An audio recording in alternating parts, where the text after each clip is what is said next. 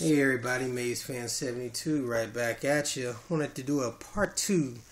I wanted to show you guys a White Sox jersey that I picked up, I say back in February.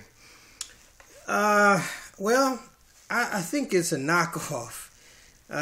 It says it's a Mitchell and Ness, but when I look online, I see other Mitchell and Ness. First of all, I only paid $25 for it, so I guess you can't really complain. But I believe it was Brandon Main who had a question about it, so I wanted to just kind of show him what some of my concerns were about it. The first concern is, I believe, from the year the jersey says, which is 1985, they had nameplates on the back of their jersey. So, as you can see, this one doesn't have, this is a Carlton Fisk jersey, by the way. This one doesn't have a nameplate.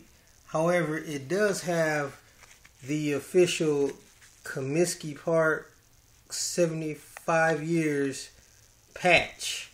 So, again, I'm not too sure if it's it feels good, but I think it's a knockoff. It's a pretty good knockoff, but I think for what I want to do with it, I may just add the letters later. I just got to make sure that I get the right tone on the blue.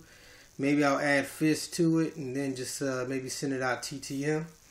Alright, thought I'd show you guys that. Until next time, peace.